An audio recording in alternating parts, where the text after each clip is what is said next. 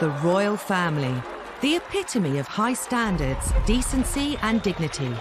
From the Queen to minor royals, the House of Windsor live under the constant glare of public scrutiny. Harry was dressed in this Nazi uniform. When that photograph was revealed and was published by the newspapers, all hell broke out. When they fall from grace, it's front-page news. The Prince of Wales was in fact in love with another woman. That exposed the whole fragile state of the marriage. Whether it's what they're saying... For Prince Philip to refer to them as having slitty eyes, I mean, that's completely unacceptable. How they're behaving. He had not enough to do. He was falling out of nightclubs, somewhat inebriated. Or who they fall in love with. He was divorced. She was a princess. The royal household were absolutely aghast. The media had an absolute field day when this relationship became public. This was a very racy royal girlfriend indeed. Royal scandals matter. The repercussions ripple through Britain. For the first time, you have a senior member of the royal family actually telling the world what is wrong with her marriage. Controversy can even cast questions over the crown itself. You think, well, why are we having a royal family if this is how they behave? Some royal scandals are beyond the palace's control, whether it's unwanted intruders. It was a huge scandal at the time, horrifying for a nation who expect their monarch to be better protected. Or troublesome in-laws. There will always be debacles with the Markles, and whenever they step into the light, they will cause another scandal. These are the stories that caused scandals at the palace, told by those that witnessed them. Well, the whole thing was embarrassing for the royal family. Not only did she wash her dirty linen in public, before it was washed, she held it up so everybody could see every little stain.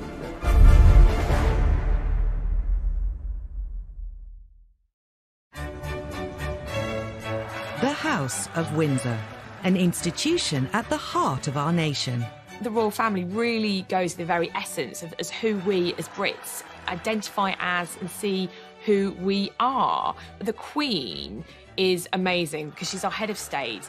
Unlike previous royals, the Windsors rule during a media age like no other. The idea of that goldfish bowl, which the royal family live in, means that scandals are never very far away because the world is watching. However hard the royal family may try to control its image, it's almost impossible to do so when scandals erupt. And no scandal caused as much damage to the House of Windsor as the day Princess Diana decided to reveal all about the state of her royal marriage. Diana had a rare gift for spotting a media opportunity and nurturing the relationship. She did it with several journalists. She did it with writers. She did it with me. After their fairy tale wedding in 1981, Diana became the most scrutinized woman in the world. Diana was the biggest star, the biggest celebrity on the planet. If you wrote a story about Princess Diana, it was on the front page, no matter what. But not all the headlines were positive. Some press reports suggested that all was not well between her and Charles. Diana wanted to make sure the public heard her side of the story, even if it caused a huge scandal. In 1992, she dropped a bombshell that would rock the House of Windsor to its core. She secretly cooperated on a tell-all biography with journalist Andrew Morton. Princess Diana felt that she didn't have a voice. She was trapped inside the palace, and people didn't know her plight. She was approached by Andrew Morton through an intermediary called James Colthurst. He acted as a go-between. Andrew Morton gave him the questions. James put the questions to Diana, and she answered them in a tape recorder, and the tape was given to Andrew Morton. Colthurst made repeated clandestine visits to Kensington Palace and taped several conversations with Diana. I was working with Diana in 1992, and was completely unaware of her liaison with the go-between James Colthurst. Had I been aware of it, or had I been advised of it at that particular time, I would have probably encouraged her not to do it. Diana's butler, Paul Burrell, was one of her closest confidants. Even he was kept in the dark until shortly before the book's publication. I remember saying to her, "Do you think it's a good idea?" And she said, "Well, it's done now. It's too late." She didn't seem to care. This was her chance to tell the world exactly what she felt. During the conversations, Diana had revealed some of her most intimate secrets. Andrew Morton knew when published they would cause a sensation. He just could not believe what he was seeing. I mean, he knew he'd struck gold, but he was brave, and he was determined to go ahead and publish. In the weeks before the book's release, rumours of its existence circulated amongst the press. During an official visit to Budapest, Diana was confronted by the Queen's press secretary, Dickie Arbiter. She categorically denied that she had given any assistance whatsoever to Andrew Morton. She had that sort of look on her face, and I knew that she was being economical with the truth. But you don't tell the wife of the heir to the throne that she's lying. Andrew Morton's book, Diana, Her True Story, was published in January 1992. It shocked the world, though many greeted its claims with disbelief. The motivation was to tell the truth. For once, forget the propaganda, tell the truth about what's really going on, because we do face a crisis in the House of Windsor. It's obvious to everyone. And make you a rich man, Mr. Morton. Well, if that's a corollary, then so be it. The book alleged Diana had been driven to bulimia, severe depression and self-harm. It was headline news in every newspaper, every TV channel. The fact that Diana released such personal details about her life, it was just one thing after another, what she thought of the royal family, how they treated her. It was one of the biggest scandals ever. We knew that they weren't happy, but we thought they were managing that unhappiness. Morton's book showed that they in fact led very separate lives, and that as far as Princess Diana was concerned, her husband, the Prince of Wales, was in fact in love with another woman, Camilla Parker Bowles. Royal author Lady Colin Campbell knew Princess Diana well and has also written a biography of her. The whole thing was embarrassing for the royal family. Not only did she wash her dirty linen in public, before it was washed, she held it up so everybody could see every little stain. The most shocking claim in Andrew Morton's book was that Diana threw herself down the stairs while 4 months pregnant because she was so unhappy. While many poured scorn on the claim, Paul Burrell says he remembers the incident well. I was actually at Sandringham when I heard this enormous clatter on the wooden staircase to find the princess halfway down it, faking a tumble while she was carrying Prince William. There's no way on this planet that she would put at harm her unborn baby, but she wanted attention. I think the Andrew Morton book was a cry for help. Diana and Charles's marriage was under the spotlight like never before. So too his relationship with Camilla Parker Bowles. After Diana and Charles's separation, he decided it was his turn to bear all to the media. In an ITV documentary, he admitted he'd been unfaithful during the marriage, but only after it had irretrievably broken down. Now that Charles's affair with Camilla was public knowledge, Diana was determined to use the media to hit back again, with the biggest royal interview of all time. The princess always thought that revenge was a dish best served cold. Undeterred by the scandal that would inevitably ensue, once again Diana secretly collaborated with a journalist to broadcast her side of the story. During the summer of 1995, she'd been introduced to a young man working for Panorama called Martin Bashir. And Bashir presented to Diana an opportunity to do what she wanted, to go over the heads of the palace. Diana and Martin Bashir would go on to hold a series of secret meetings. I used to go to White City and bring him back in my car in the boot so that nobody would see him. Martin Bashir would relish the prospect of being brought into Kensington Palace in the boot, mysteriously, secretly. Diana eventually agreed to Martin Bashir's request to film an interview. But fearful Buckingham Palace would find out, she kept it a secret, even from her press secretary, Geoffrey Crawford. At the time, for her press secretary and for the Queen not to know that this explosive interview was being planned and then filmed and then broadcast without her knowledge was an extraordinary breach of protocol. Paul Burrell had helped arrange Diana's meetings with Bashir, but she was obsessed with secrecy. It was a Sunday afternoon. The princess said, "You haven't seen your family this week. Why don't you go home and see your wife and children?" I thought, this is strange. I took the opportunity to go home. The coast was now clear.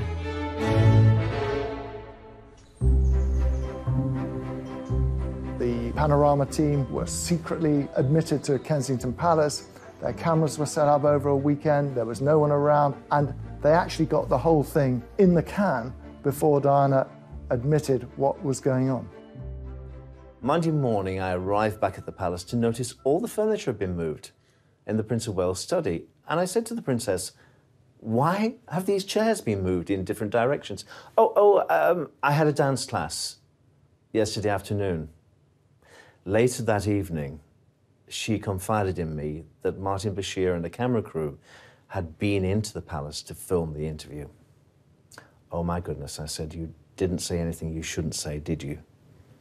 She said, "Well, I did say a few things." Would you say that you were happily married? Very much so. But the pressure on us both as a couple with the media was phenomenal.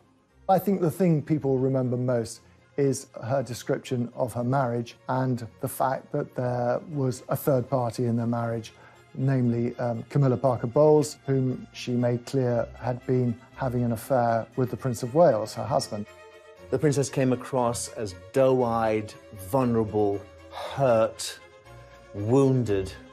She knew exactly what she was doing, even down to her makeup and the way she was dressed. The way she presented herself on that Panorama interview was key to winning over the hearts of the nation. It got more than 22 million viewers. You can also see why the royal household was so totally devastated by it, and they didn't even know it was happening when it was being planned.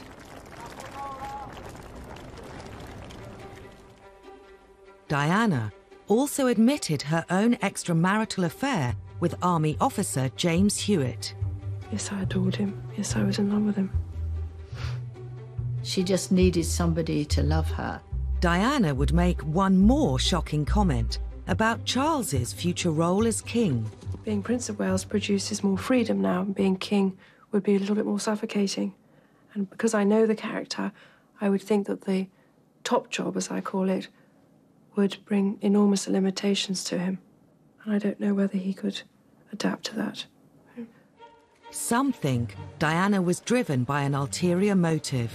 The thing that people objected to, not only in the royal family, but in establishment circles, was how she had tried to deprive Charles of his rights to the throne. Her agenda was, if the Queen dies and Charles is out of the line of succession, William becomes king and she can work herself into the position of being regent. I mean, the whole thing was madness. Diana's interview made headlines the world over. The House of Windsor was under scrutiny like never before. So for the first time, it's in modern royal history, you have a senior member of the royal family actually telling the world what is wrong with her marriage, what is wrong with her husband, why I'm so unhappy in this, why it's about time that I left the royal family. That was the story. It was a story that nobody really expected would happen, but it did. A scandal could bring down the monarchy. Diana almost did. She wouldn't have been proud of that. But I think the royal family are only there for as long as people want them to be there.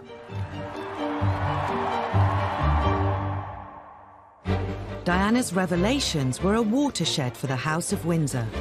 However, she wasn't the only royal to court publicity and cause scandal. The Queen Mother in particular was incensed that in one fell swoop, Edward had managed to set them up to be complete laughingstocks.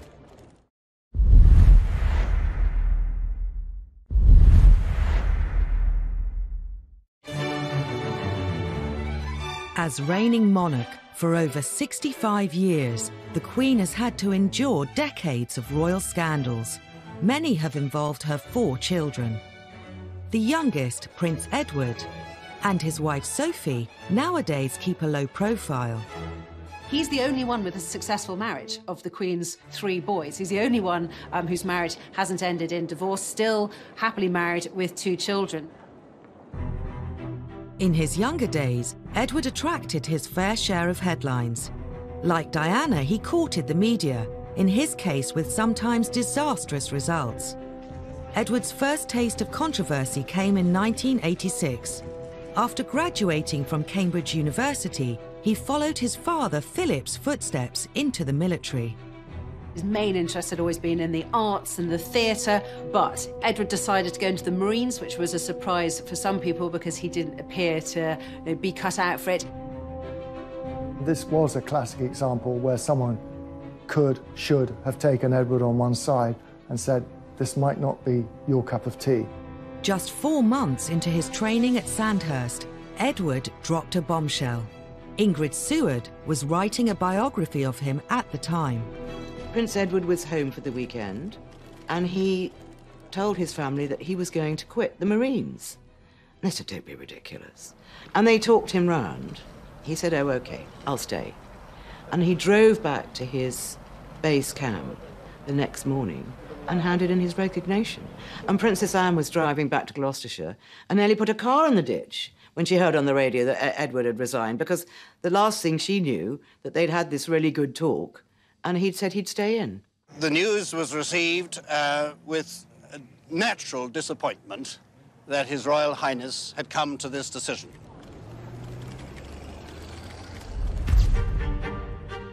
Some members of the royal family felt he'd let the side down.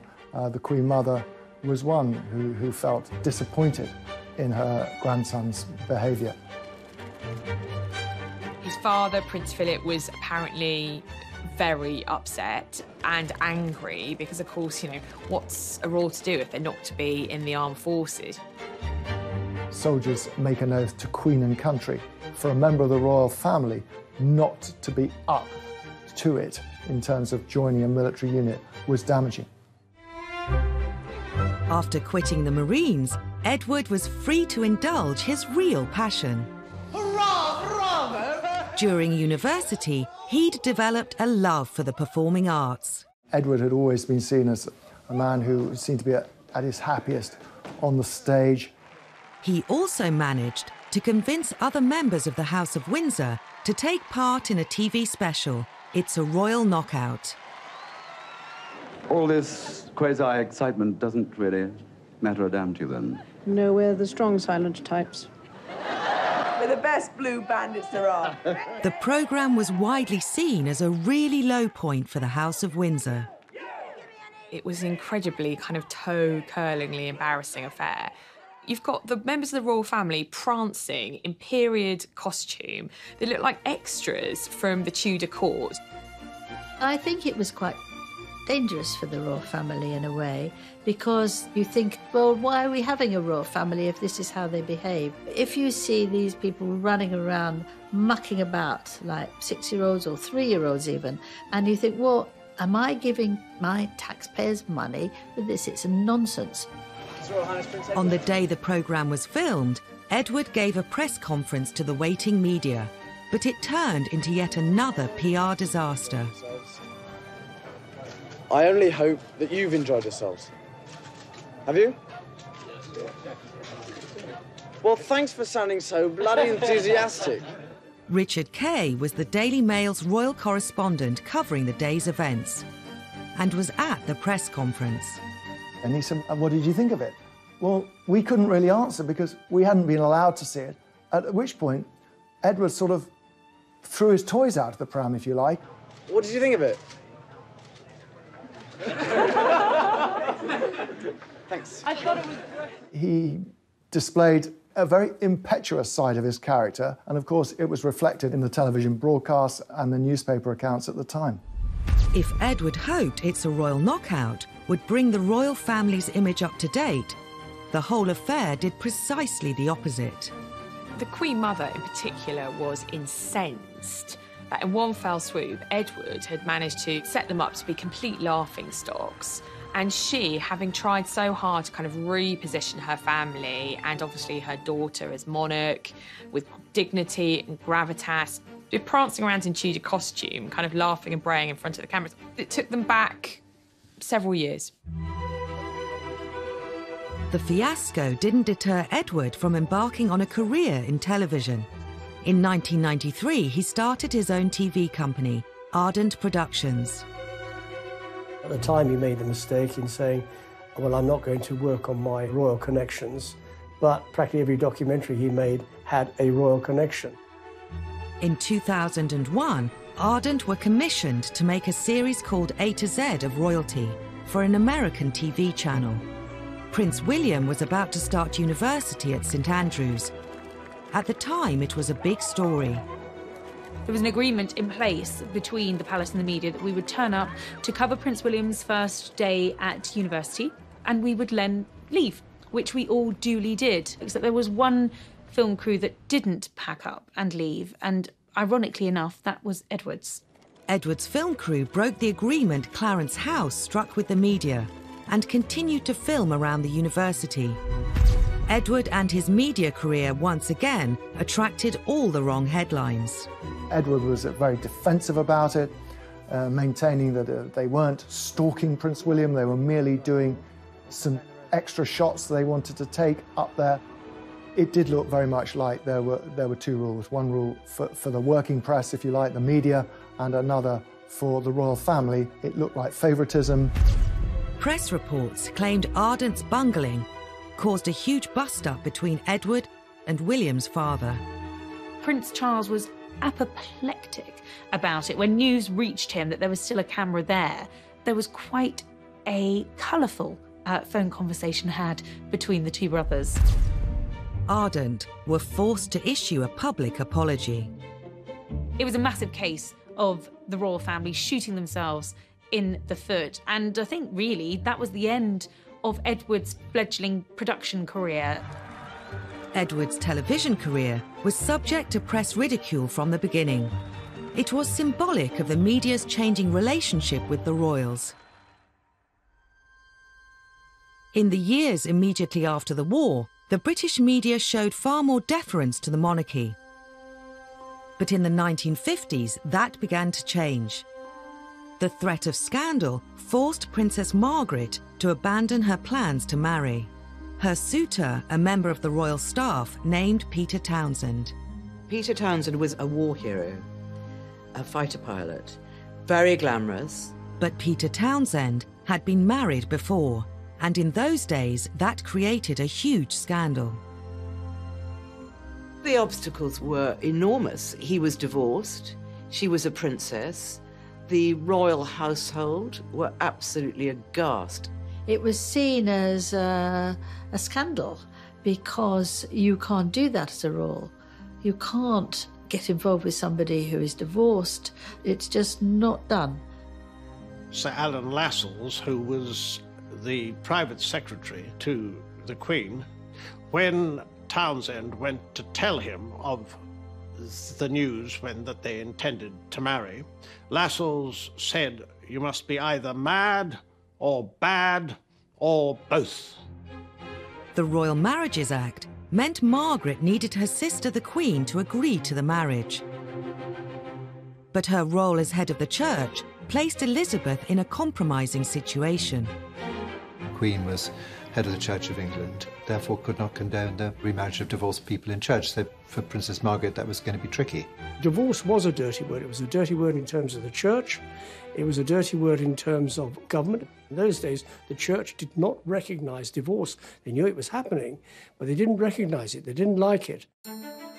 As the church and the powers in the government pressed the Queen to oppose the marriage, The romance was about to become public knowledge. An eagle-eyed reporter saw Margaret brush a bit of fluff off Group Captain Peter Townsend's RAF tunic, and royals don't brush fluff off the hired help's tunic, and they thought, aha, there's something here.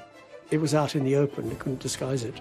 That gesture of the bit of fluff went right round the world and was, in fact, a major story which led unquestionably to a crisis. This was a public display of affection which was very unwise. The press latched onto this enticing story. It offered romance, drama, and real danger for the House of Windsor. The country was hooked. Margaret was really the first celebrity royal. People were fascinated in her life, and she was dating someone who was quite a bit older than her, a divorcee, and Peter Townsend was deemed quite a controversial character, and this was quite a racy royal romance, so it made the headlines. Unfortunately, the fact that he had been divorced was a big issue, and whereas a lot of people were privately sympathetic to Princess Margaret, there was still this huge issue hanging over it. The romance was doomed. Margaret was presented with a choice. If she married Townsend, she would have to give up her title as princess. She chose her duty to the crown. She issued a rare statement in which she said that she had decided not to marry Peter Townsend. She recognised that being Princess Margaret and given her place in line to the British throne, that actually it was a case of putting duty before self, and that was what she'd decided to do. It was the first of the post-war scandals to hit the royal family. It was a tragedy in many ways that Margaret hadn't been able to marry him. He was her first love, the big love of her life. The Queen's intervention quelled the growing controversy around Princess Margaret's love affair.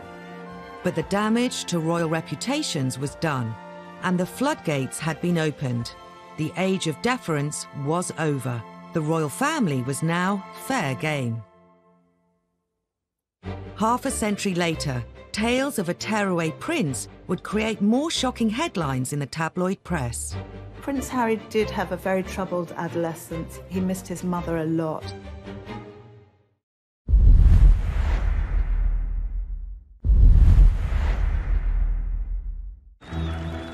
Prince Harry. He served Queen and country. He campaigns for all kinds of worthwhile causes. And he's one half of a real-life royal fairy tale. Sixth in line to the throne, these days he's undoubtedly one of the most popular members of the royal family. But a few years ago, he was no stranger to tabloid scandals. Harry's always been the one who knew he'd never be king. Didn't matter. So Harry could do exactly what Harry wanted. Harry was doing his A-levels at Eton College, but was destined to join the armed forces. The army was always his first love. I remember him as a 5- and 6-year-old strutting around Kensington Palace in army fatigues with a parachute regiment beret. But before serving in the military, Harry was grabbing the headlines. He had not enough to do. He was falling out of nightclubs, somewhat inebriated. In 2002, the antics of the 17-year-old were to make front-page news. He got involved with smoking cannabis and drinking too much, so his dad took him by the ear and took him to a rehab centre. Prince Charles was so concerned at how often his younger son was using cannabis that he insisted he visited the Featherstone Lodge Centre in South London. Prince Harry met addicts whose lives had been ruined by drugs. It was shock therapy. The Harry rehab story caused a stir and would become a major front-page splash. The News of the World got a hold of the story and, put it to the palace, and we're going to go and run with the big story about drugs. Prince Charles's spin doctor at the time, Mark Bolland, later said they decided to cooperate with the News of the World to try and present the story positively. They showed the Prince of Wales in a good light by saying as a dad he was taking his kid to a rehab centre to show the dangers of drugs and drink. And the News of the World would go along with it because then they could run the story on the drugs anyway. What youngster of that age wasn't falling out of nightclubs or pubs? It happens all the time. even if you've got a protection officer in tow, that, you know, you are going to get up to things that maybe you shouldn't. Others in the media speculated that Harry was struggling to cope with the death of his mother at the age of 12. Prince Harry did have a very tough time after the death of his mother. He had a very troubled adolescence, very public displays of fighting with photographers and getting drunk. I think he missed his mother a lot and didn't really have a role in life. I think Harry's wild teenage years have a direct link to losing his mother. William and Harry walked behind Diana's coffin as part of the funeral cortege. Having grown up with them, of the two boys, I always worried about Harry most. An almost intolerable moment for the two boys, the two princes. Impossible to put into words. I knew that William was of an age he could understand his mother's passing, and Harry wasn't. And that really did affect his teenage years. He admitted a couple of years ago that he suffered mental health as a result of the death of his mother. At the time, he said no 12-year-old should be asked to walk behind a coffin. But then Prince Harry's no ordinary 12-year-old. He's a prince of the United Kingdom. After the rehab story, the press became increasingly interested in Harry's personal life. This was a difficult time for Harry. When Harry and William were at school, the press had voluntarily signed this agreement with the palace that they would give the boys their privacy. That was a big deal on Fleet Street. They were prepared to do that. But of course, once they left school, all bets were off. With Harry viewed as fair game by the tabloids, the floodgates opened. It was a fancy dress party with a colonial theme. Harry, for some reason beyond most people's understanding, decided that he was going to dress up with Nazi insignia, which a guest caught and photographed and sold to the Sun. He made this very, very silly mistake, obviously deeply inappropriate, going to this fancy dress party, which itself had a pretty dodgy theme, colonialism. And obviously, when that photograph was published by the newspapers, all hell broke out. It caused a really big furore. I mean, a sort of global upset. I was in Barbados at the time, and I was talking to this minister, and he was horrified. The Jewish community were very upset about it, and so they should be. I think everybody should be upset about it, that a member of the royal family, and a senior member of the royal family at that, was wearing a swastika armband. The timing was particularly bad, as it happened 2 weeks before the 60th anniversary of the liberation of Auschwitz. It was seen as trivializing something that was such an important part of world history. It was a huge scandal for the royal family. It was such an insult to so many people. But obviously Harry hadn't thought about it, and obviously William hadn't thought about it either, or else he would have said, hey, you know, that's a really silly idea. To make matters worse, the press brought up old stories about the Nazi connections of Edward VIII, the Queen's uncle. I think Prince Harry, inadvertently, by effectively a schoolboy prank, brought a lot of those feelings back to the fore. The royal family immediately apologised. I don't believe for a minute that he's got those sort of anti-Semitic tendencies. It was just thoughtless, and he really messed up. It could have affected his career in the army. He was just about to go to Sandhurst. But the military academy accepted his application. Then he got the call to the army, and that was the making of him. He excelled as a cadet. He excelled when he joined his regiment, Blues and Royals. Harry was posted to Afghanistan. He became the first member of the royal family to serve in a war zone since his uncle, Prince Andrew. He was trying to find a role for himself, and in the army, it seemed he'd found one. He'd served with great distinction. Soon before Harry was due to go on his second tour of duty in Afghanistan, he took a trip to the US. I think going to Vegas was really Harry having his last hurrah before going to war. Harry was going to the front line. In August 2012, footage emerged of Harry at a Las Vegas pool party surrounded by women in bikinis. He let off steam in a way which sort of raised eyebrows. I think that's at the very least. He probably felt no 100% guarantee that he was going to come back in one piece. He might come back in a body bag, might as well let his hair done. And then he did just that. But his send-off party left him with more than just a hangover. He was snapped naked after a game of strip billiards in his hotel suite. The scandal went global. This was front page news. Harry naked in Vegas. I'm not saying that he shouldn't have done it, but his protection team have let him down again. This was a naked body of the Prince of the Realm. It's a very basic protection issue that you try to forestall things going wrong, and on this particular occasion they didn't. The photos rapidly spread across the world. There was a strong effort by the palace to suppress the pictures, to prevent them being published in this country, and for some time that held firm. It was quite ludicrous, really, because they'd already been seen by anyone who's got a computer or a phone. They could just tap in and look at them. A few days later, those pictures of the party-loving prince made a splash in this country too. He was portrayed in the media as a foolish young man who had some life lessons to learn. In many ways, it was rather unfair. I mean, he was only doing what a lot of young men of his age do. I think at the end of the day, when the pictures started appearing, it endeared Harry to the great British public. They thought, hey, he's one of us. Ultimately, it was a phase Harry was going through, like a lot of kids go through, and just part of his growing up. Today, Harry has dedicated himself to helping young people and mental health charities. And of course, he's very happily married. Some think Harry's wild days actually helped cement his place in the hearts of the public. I think the whole world love Harry. Welcome to Canada! They love a sort of bad boy who's become a good boy, and he's got a lot of charisma. Harry is a progressive modern royal. You either want the royals to be modern or you don't.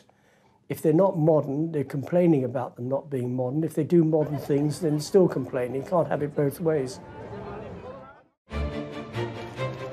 Prince Harry cares a great deal about how he's perceived.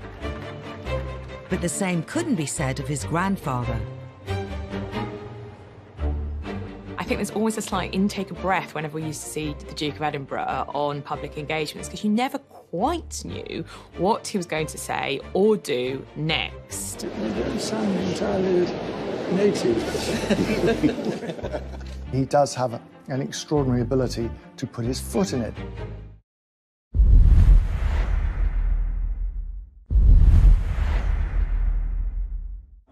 Before retiring from public engagements well into his 90s, Prince Philip did a remarkable job, accompanying the Queen on royal visits throughout the UK and all over the globe. You've not seen the world's most experienced pluck on there. He's also known for his blunt sense of humour.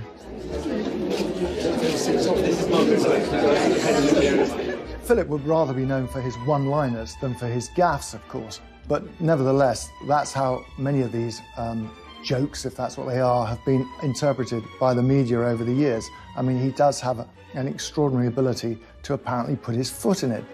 Historically, whether he's giving a speech to dignitaries, greeting world leaders, or being given a tour of a hospital, Prince Philip has been known to offend his hosts. Where do you come from? Philippines. Philippines, I say half empty. They're all here. I think there's always a slight intake of breath whenever we used to see the Duke of Edinburgh on public engagements, because you never quite knew what he was going to say or do next. And that's led to a string of scandals and a huge array of headlines. The Duke of Edinburgh definitely has a reputation for being gaffe-prone. Some of them are funny. Thank you very much indeed for your kind welcome and for the very nice things you've said about me, and also for this excellent dinner. I can tell you that I'm prepared to grace almost anything for a meal like that. Some of them are very non-PC. Prince Philip today unveiled an award, but also at one point observed that a somewhat dilapidated fuse box looked as though it was put in by an Indian. And some of them are downright offensive. You don't sound entirely native. I just don't think he can help himself.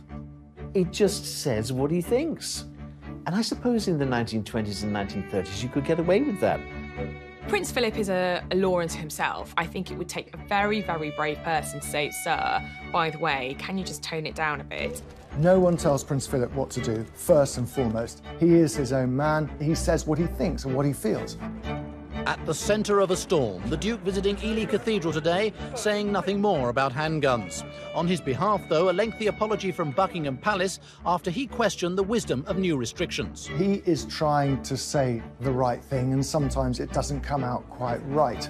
He's always taken the view that his role is an icebreaker. The Queen is actually remarkably shy. In 2013, Philip met Nobel Prize-winning education campaigner Malala Yousafzai. There's one thing about children going to school. They go to school because the parents don't want them in the house. Instead of putting people at ease, sometimes he puts them in the spotlight.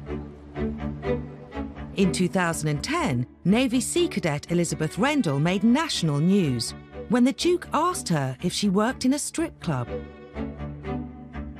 He was with people in uniform. He's always much more comfortable with naval and army types. And he obviously felt secure in their surrounding that he could crack a joke.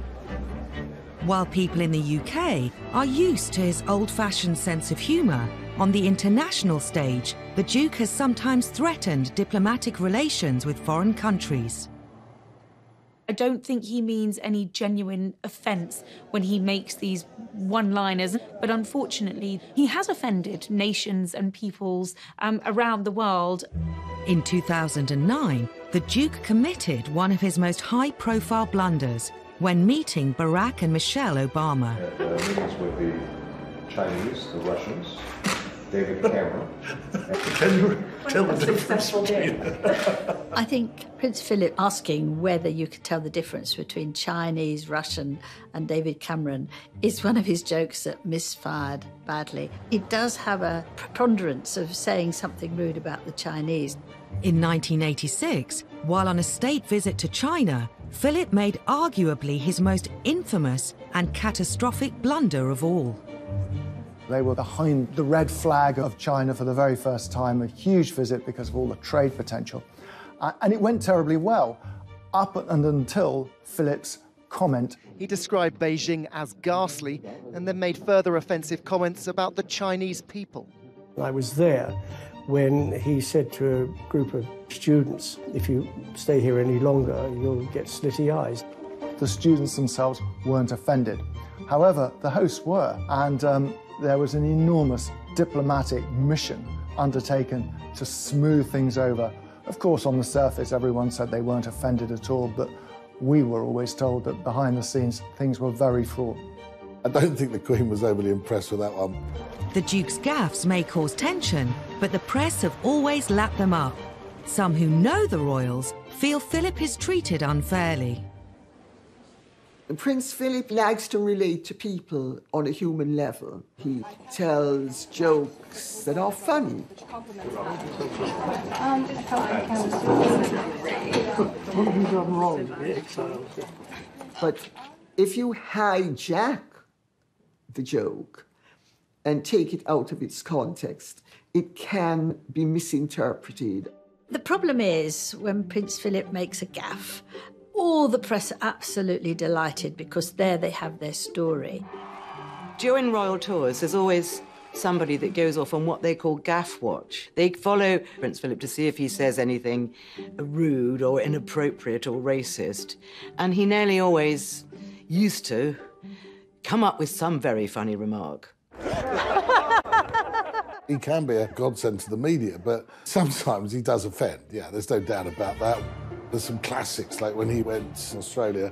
In 2001, the Duke was accompanying the Queen on a royal tour of Australia to help mark her Golden Jubilee. The Duke asked Aborigines if they still threw spears at one another. It was just one of those moments where people just didn't know what to say or where to look. This comment caused such uproar and such offence that the palace was forced to release a statement to make it very clear that the Duke had made these comments with a light heart and that no offence was intended. But of course, by that point, the damage had been done. He had hugely offended his hosts. In spite of, or perhaps because of, Prince Philip's infamous gaffes, he's remained very popular with the public. Well, Prince Philip is one of the most well-loved members of the royal family. He really was the kind of comedic companion to the Queen. He has been sort of a wonderful husband to the Queen, so supportive throughout their married life. The main lesson that we've learned is that tolerance is the one essential ingredient of any happy marriage. And you can take it from me that the Queen has the quality of tolerance and abundance. Sometimes it's not just the reputation of the royal family that's on the line, it's their safety. When there's a lapse in security, it's not simply a scandal, it's a matter of life and death. She could have been knifed, she could have been suffocated. Public lives of the royals, what goes on behind palace walls, has always been more of a mystery. The royals have been hit by a number of scandals involving their personal security. Security scandals are scandals because this is our royal family. They're precious to us and we want to keep them safe. Well, if we can't keep some of the most important people in the country, the Prime Minister, members of the royal family, alive, then what hope do we have for the rest of, hoi polloi? As stories have emerged of royal security lapses, they've given us a glimpse into the private lives of our royal family. In the early 1980s, an intruder at Buckingham Palace got dangerously close to the Queen. I think in this day and age especially, the security of the Queen is of the utmost importance, and we have to ensure that we do have the best security in place and protection for her. You would think that Buckingham Palace is one of the most secure properties in the land. You're wrong. 7 a.m. on a hot July morning in 1982. 33-year-old unemployed decorator Michael Fagan was suffering from severe depression after the breakup of his marriage. He found himself outside Buckingham Palace and spotted an open window. Back in the day, the security was there, but not enough. Fagan scaled the 14-foot-high perimeter wall. After clambering up a drain pipe and through the open window, he began wandering the corridors of the palace. Within minutes, he reached the wing housing the royal apartments, including the Queen's bedroom. He had managed to completely evade royal protection and security and get straight to the Queen. On his way in, Fagan had set off an alarm sensor, but thinking the alarm was faulty, the police silenced it. To make matters worse, the armed police officer, who should have been outside the royal bedroom, was away from his post. Fagan walked straight into the Queen's bedroom, where she was fast asleep. He could easily have killed the Queen in her bed, and that would have been it. He sat on her bed, and apparently she kept him calm by having a nice chat. Minutes later, the palace police bundled him out of the room. Her Majesty told me the story personally. I said, well, that's extraordinary. Plus, he was gripping a broken ashtray and he was bleeding on my counterpane. All she was worried about was the bloodstain on her bedclothes. She wasn't worried about her safety at all. Anything could have happened to our monarch lying in her bed. She could have been knifed, she could have been suffocated. It was a huge scandal at the time, horrifying for a nation who expect their monarch to be better protected. The embarrassment and the scandal reverberated through the corridors of Buckingham Palace, down the Mall into Westminster. It was such a national scandal that the Home Secretary offered his resignation. The Queen said no, but he obviously felt embarrassed enough to offer it, and I think that was right. Michael Fagan wasn't charged, but did spend the next 6 months in a psychiatric hospital. The scandal meant that royal security was doubled and Her Majesty could sleep safely in her bed. The Queen had a close escape, but 2 decades later, the royals were hit by yet another security scandal.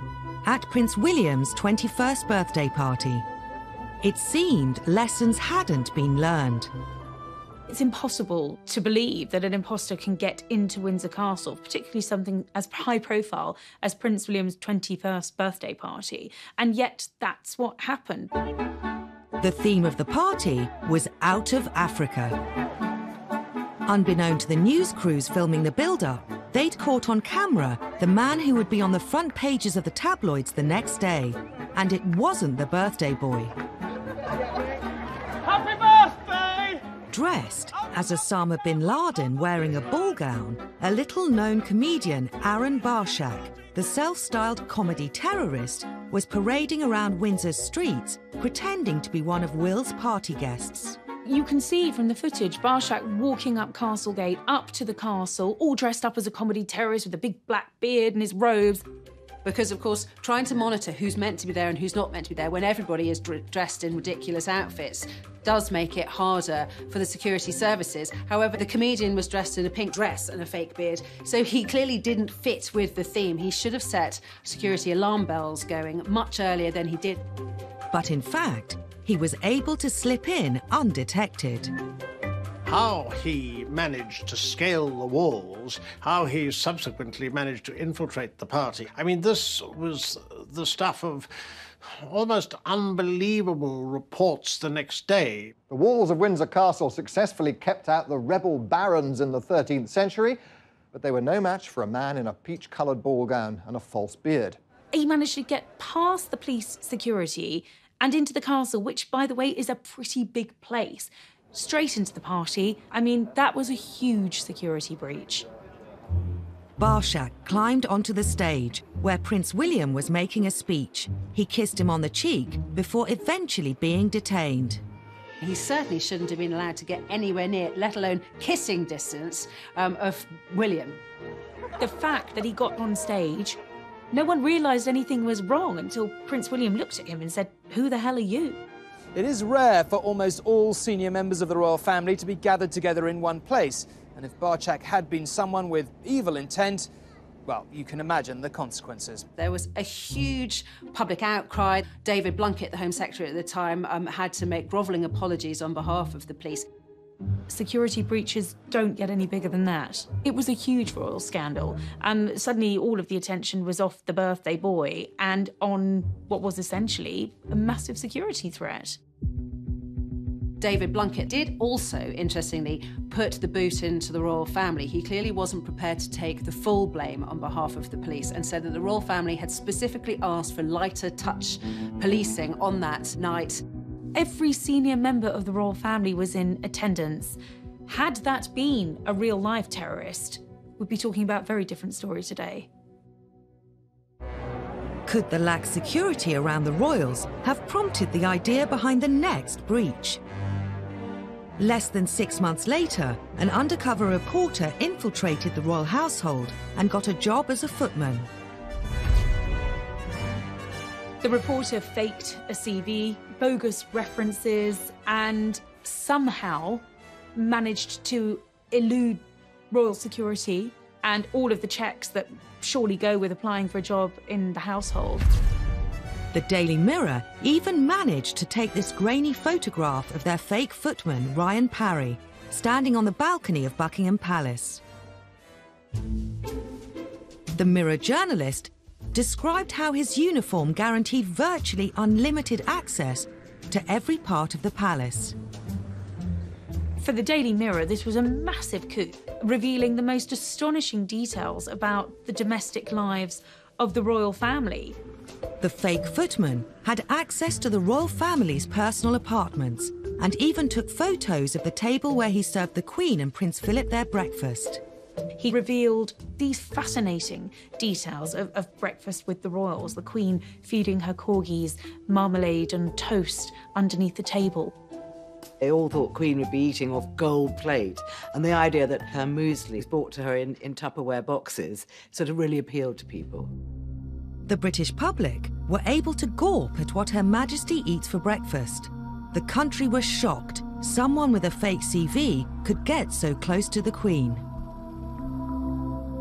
Just makes you wonder about how many other people they've employed who have had slightly dubious backgrounds. Even more embarrassing was the timing of the scandal. He was there on the eve of a presidential stay. In fact, he saw the president's bedroom. There could have been a real scandal over the fact that this undercover reporter was working within feet of President Bush while he was a guest of the Queen.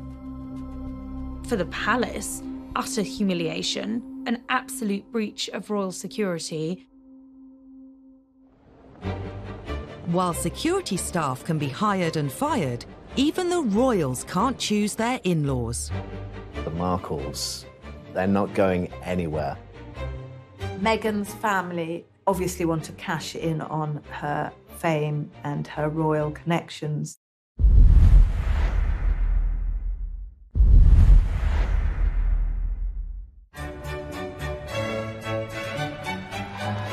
May 2018.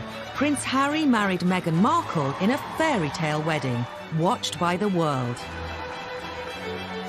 I think the wedding of Prince Harry and Meghan Markle really captured most people's imagination, and it was like a film set. I think it was very Hollywood, really, more than royal in a way. The whole country was excited at the prospect of having an American in the royal family, and the royal wedding itself was like a giant street party. Everybody loved it. For the Windsors, a royal wedding means welcoming a new set of in-laws into the family. The royals have had a brilliant way at dealing with the in-laws. We always used to call them the outlaws because they were not hugely welcomed in. But that has changed in recent years. The royals are now much more welcoming to those whose families, of those who marry into them. But new in-laws can bring their own potential for scandal beyond the control of the palace press machine. Since Meghan's engagement, her family have been a gift for the scandal-hungry tabloid press. One thing you have to understand about the Markle family is it's a rather dysfunctional family, especially from where we're sitting here. The run-up to the royal wedding was a very, very difficult time, I think, for Meghan and for Harry, and what should have been the happiest day of their lives was overshadowed by a very unhappy build-up to the wedding. Meghan's half-sister Samantha was never far from the headlines and isn't shy about sharing her opinions. Having previously labelled Meghan a social climber, she revealed she was writing a book called The Diary of Princess Pushy's Sister. Meghan and her half-sister Samantha have never been close. It is abundantly clear that Samantha Markle is deeply jealous of her. She's also been outspoken on Twitter, in one outburst branding Meghan the Duchess of Nonsense. The Markles have caused a huge amount of problems. Samantha is off the rails as far as the things that she says. In the weeks before the wedding, the scandals kept coming. Many of the Markles have been keen to cash in on their fame through their new royal connection. And no one is doing that better than Tyler Dooley, her nephew, who is growing cannabis quite legally. He decided that he was going to launch a brand of cannabis called Markle's Sparkle. You can't control the families they marry into, particularly if the families they're marrying into are on the other side of the world, in the United States. They are citizens of another country. They do things in a different way. Some royal observers think the problems with Meghan's family became even worse after Harry appeared on Radio 4's Today programme. Were there family traditions you had to explain to her? Oh, plenty. I think it's probably. I think we've got one of the biggest families that I know of, and every family is complex as well. So, no, look, she's done an absolutely amazing job. Just getting in there, and it's the family that I suppose she's never had. Harry's comment about Meghan's family sparked a very public war of words with the Markles. It was a crass remark, I think, by Harry. I think he immediately regretted it because it exploded into the social media, Twitter sphere, if you like. Samantha Markle is very handy on social media, and she responded pretty much immediately, saying, well, wait a minute, there is a family here. We were all there when Meghan was growing up, and the palace should have intervened quickly to nip it in the bud. A simple invitation to the wedding would have solved it. But wedding invitations weren't forthcoming. I think Samantha Markle, along with the rest of the Markle family, have been hurt by being ostracized. I think by being pushed to the margins and left out of the biggest street party in our country last year really, really hurt them. Then, Meghan's half-brother Thomas Jr. decided to have his say in the press. He decided in his wisdom that he was going to write an open letter to Prince Harry, suggesting that he called off the wedding and saying, it's not too late, mate, to get out of it, and my half-sister is shallow and jaded and conceited. Obviously, that was mortifying for poor Meghan and Prince Harry, who really wants to protect her from her family, as far as I can see. The biggest scandal of all involved Meghan's father Thomas and some faked photographs. All had seemed well when Kensington Palace announced he would be walking his daughter Meghan down the aisle. We were all looking forward to seeing both her mother and her father at her side on the wedding day. But as the date got closer and closer, it became apparent that there was a problem with her relationship that she had with her father and whether he was actually going to be able to attend. 2 weeks before the wedding, what appeared to be paparazzi photos emerged of Thomas Markle being measured for a wedding. Another image showed him in an internet cafe near his home in Mexico, looking at pictures of Meghan and Harry. But soon after their publication, it emerged that Thomas Markle had colluded with a photographer to stage the photos. During the run-up to the Meghan and Harry wedding, there was a lot of attention put on to Thomas Markle, who felt that he was getting a lot of bad publicity. He was being portrayed as a sort of reclusive, penniless slob in Mexico. It was sort of the image that he felt he was getting, and he wanted to correct that image. So he decided, in his wisdom, or distinct lack of wisdom, that he would set up these photos that showed him, in his opinion, in a better light. The focus of the wedding shifted from the bride and this great British event to the bride's father. The British press had a field day. Samantha Markle admitted advising her father to do the photos. They were both accused of ruining Harry and Meghan's imminent wedding. Whether he was financially rewarded for them, we're not entirely sure, but the assumption was he was being paid for these pictures. And that started alarm bells ringing at Buckingham Palace. And then, of course, there was so much written about how this must be very, very humiliating for Meghan and what's her relationship and is he going to come to the wedding after all or not, which was, of course, the big question mark about all of that. Was Thomas going to walk Meghan down the aisle? As the clock ticked down to the big day, it was reported Thomas Markle was in hospital with heart problems, meaning he wouldn't be at the wedding. It turned into a huge fiasco for the royal family. This was a man who had to miss his daughter's wedding, who was flailing around not knowing what to do and ended up in hospital with a heart attack. In the end, Prince Charles stepped in. As a father of a daughter, more than anything, you want to give your daughter away, I'm certain, at her wedding, and the fact that he couldn't do that must be a sense of deep, deep sadness to him. Could the whole scandal have been avoided? Now, wouldn't you think they'd learned their lessons from the past? Wouldn't you think that they'd send somebody out to America to take care of the father of the bride? Thomas Markle was a loose firework waiting to go off. But Dickie Arbiter, the Queen's former press secretary, says that Buckingham Palace was powerless to intervene. A lot of people were saying prior to the wedding that maybe the palace should have done more to protect Thomas Markle. Suggests that Harry and Meghan should fly out there.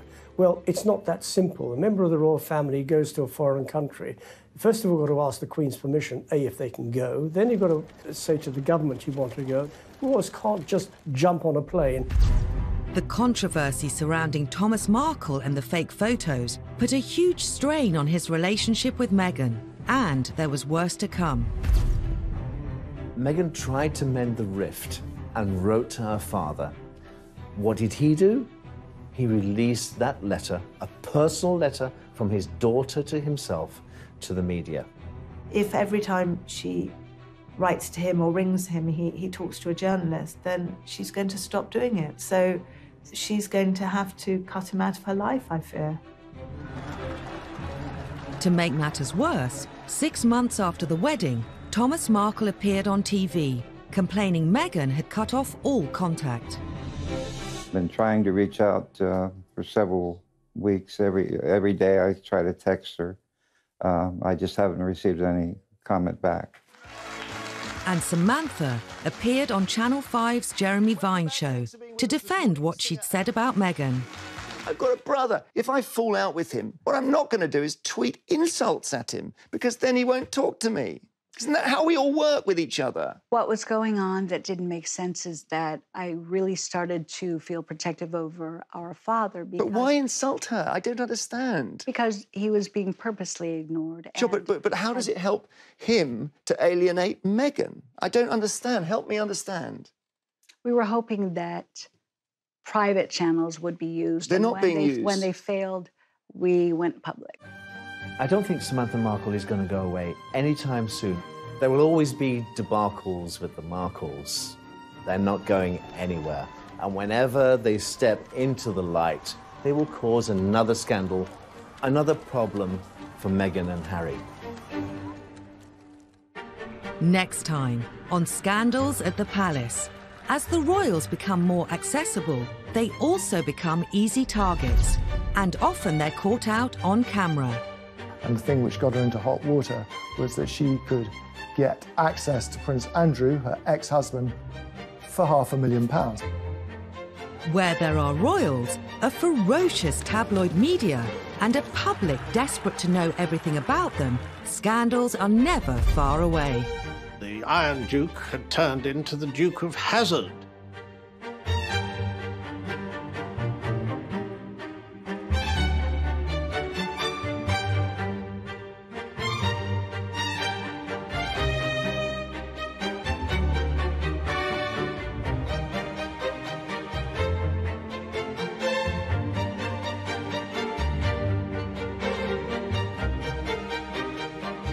Scandal at the time, horrifying for a nation who expect their monarch to be better protected. Or troublesome in-laws. There will always be debacles with the Markles. And whenever they step into the light, they will cause another scandal. These are the stories that caused scandals at the palace, told by those that witnessed them. Well, the whole thing was embarrassing for the royal family. Not only did she wash her dirty linen in public, before it was washed, she held it up so everybody could see every little stain.